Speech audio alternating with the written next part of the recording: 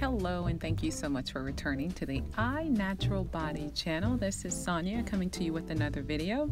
I thought I would revisit the hot process or rebatching of soap method, and also share with you some different ways that I'm wrapping some gift-giving soaps for this holiday season. I'm going to incorporate burlap, brown paper bag, and also some designer paper that I purchased from Michael's or Hobby Lobby. I think it's Hobby Lobby. And also what's called Raffia that looks kind of like hay or straw. Let's get started. So I wanted to share with you the consistency that I aim for when I'm rebatching soap. This particular batch that I'm rebatching, I am going for a consistency that's not only pliable or workable. I want to make sure not to melt down all of the soap bits because I want a confetti type soap where you can see a lot of the different colors. So I had to incorporate a lot more liquid, and my liquid of choice for the additional liquid, other than what I shared with you guys already in the first video, was just to use more water. So for me, what that will mean is instead of the 24-hour waiting period, I'll have to give it at least another couple days over that time to allow some of that water to evaporate. I'm going to fill a 5-pound brambleberry silicone mold.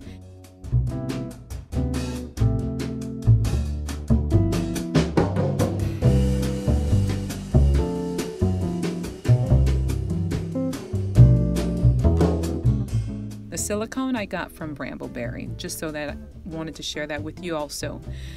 So something else that I learned over the time of using the rebatch method to create soap products is that you can work with your crock pot on a low temperature, and what this does is it allows you to maintain that consistency while working.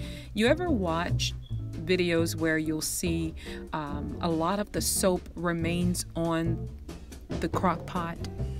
I don't like that. I think that that can be resolved by simply working with the crock pot on a lower temperature, being ever mindful not to have children or pets nearby, and you could keep the crock pot a little warm, so this way you'll have a much easier process with the soap. This is what I come to learn and appreciate, because if I wouldn't do that, then there's no way I would be able to work with the soap, because it gets really hard really fast. The hot process soap method, though it leads a lot of character to the soap, you can have so much fun with it because you're not remaking soap per se, like adding live water all over again.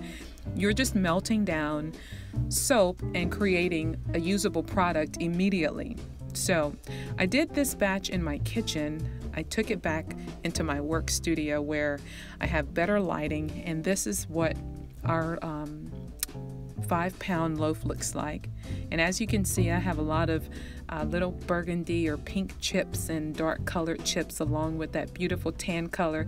I wanted to simulate like the springtime, and it being the season of spring and giving, and we're in reflection right now. All of these different colors for me did that. So I'm going to go ahead and put some gloves on. I always want to work with some gloves, and remove this 5-pound loaf out of the mold. A shout out to Brambleberry, because these molds make my life so much easier. Now keep in mind, this being a hot process soap, there will be some crumbling away of little pieces of soap, but that's fine.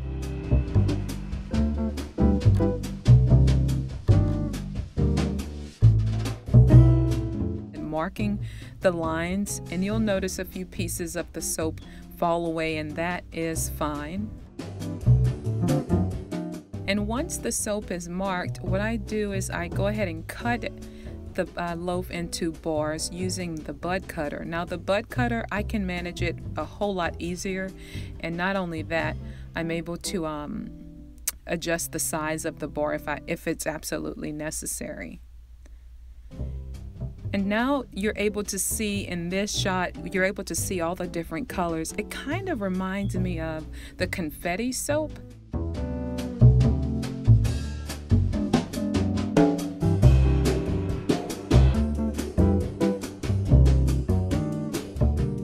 This was made using the hot process method. Now look at all of that character. Look at all of the detail, and that is transferred into each bar. So while I'm sharing with you that this is a batch of soap that I created for the season of giving and the season of reflection, I think it would be a nice time for me to ask you guys, what do you do when there are special occasions in the community, especially by way of our traditionals that we follow? What do you guys give away, or do you even give away anything from your soap making or soap creating? Is it something that you've even contemplated?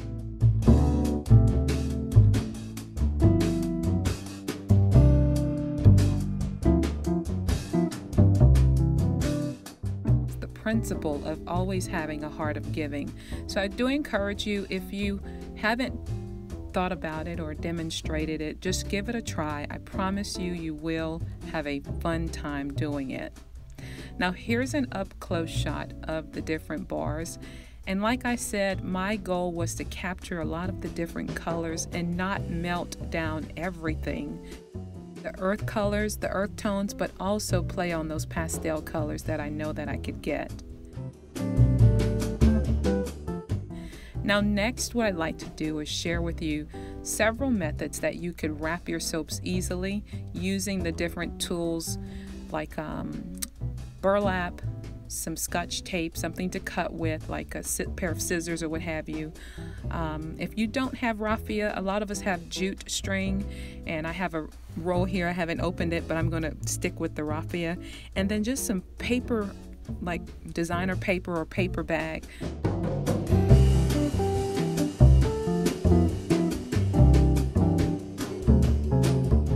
Michael's and Hobby Lobby having these different types of designer paper. It makes for a very easy, very affordable, very cost-effective way to wrap your soap. So let's begin. And this, my friend, is the end product of what we're going for. I like to call this one the naked bar because it's just the raffia wrapped around it several times, and then the bow that's tied on the front is made in the same fashion that you would tie your shoestring. And so it's very easy, and I'll demonstrate for you right now. So you will take your raffia and double strand it, or double it like this, because the strand individually is approximately 4.5 feet in length, and that's quite a bit of raffia, and we don't really need that much. So I like to use all of it, 1 strand per bar. So I double it and then wrap it around, leaving enough so that I can actually make the bow tie or the shoestring tie around it.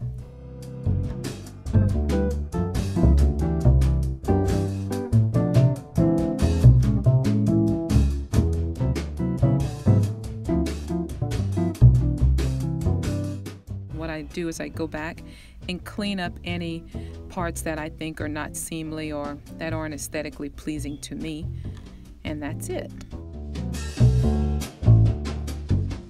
It's a simple method that you can use to incorporate either in your shop or even, just like I said, as gift giving, since we're in that time of the year right now. And this is a very cost-effective way, and it doesn't have to break the bank per se. The next that I'll demonstrate is using the designer paper.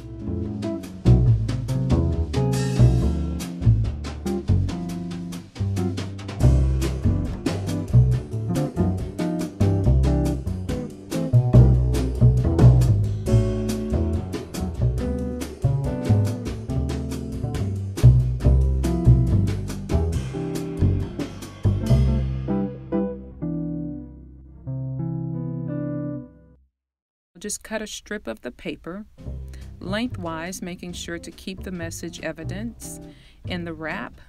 And if you have scissors, this is where you'll just go ahead and cut a piece of the paper off if you have that. Now, you don't have to use designer paper. You can use plain white paper. Now think about that for a second. How much is a packet of white paper? It's not that expensive, especially around school time. $2 for what, 300 or 400 sheets? If you wanted to incorporate something like that into your soap shop and just have your own labels made, it's very easily done.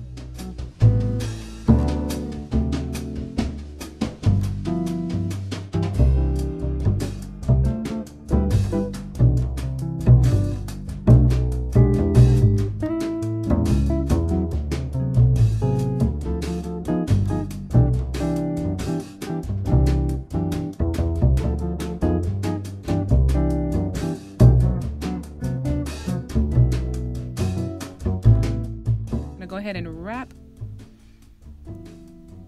the soap, showing you how easy it is. Now you will have to cut some of the paper away because that paper, when you do cut it, there is quite a bit of leftover.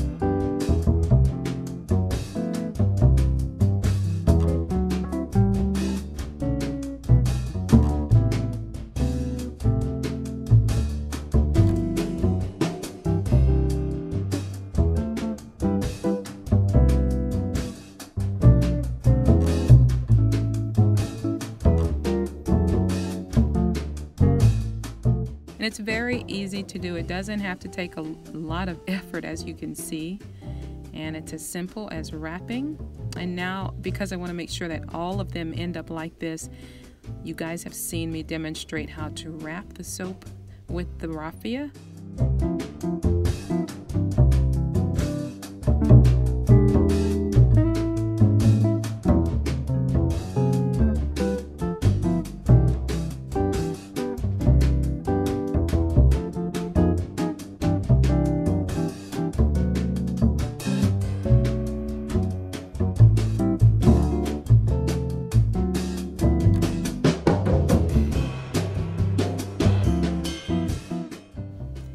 Next, we're going to incorporate brown paper bag. Crumble it up really good and make sure you get a lot of the detail. What most people would say, this is trash.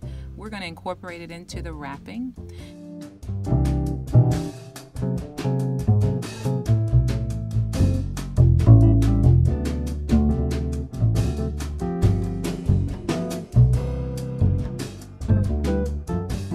Need for it to lay flat. Once I get it laid flat, I go ahead and kind of trim away some of the parts that are not seamly that I know I won't be able to use. I'll use this cutting tool, fold it to where it will fit.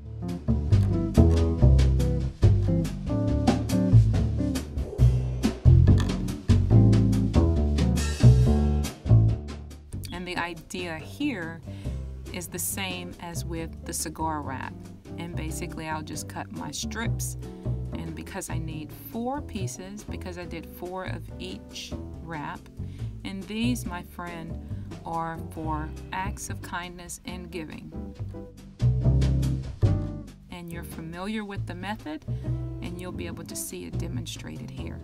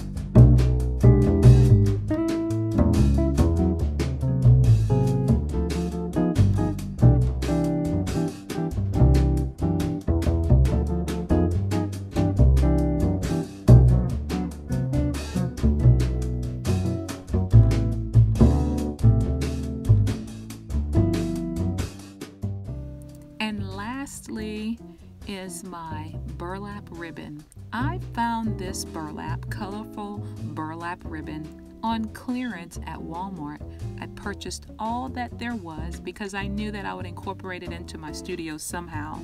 And I was excited to know that I can use it for this season right now because the colors complement the soaps. And this was what I was fond of mostly. But I'll show you how I prepare the burlap for wrapping, and the method is most similar to both the brown paper bag and the designer paper, where I'm just cutting strips of the burlap and then wrapping it around the bars of soap and then wrapping the raffia right after that.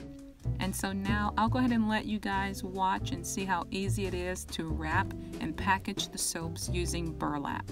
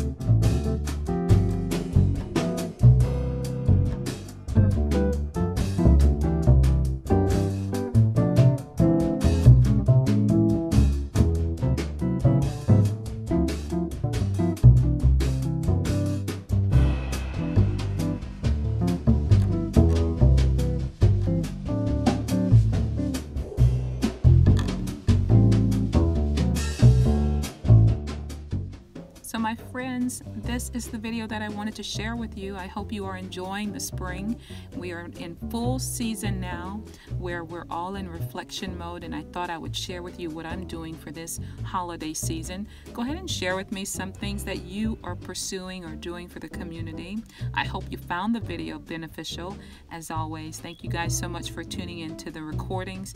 This is Sonia saying I will see you in the next video. Bye!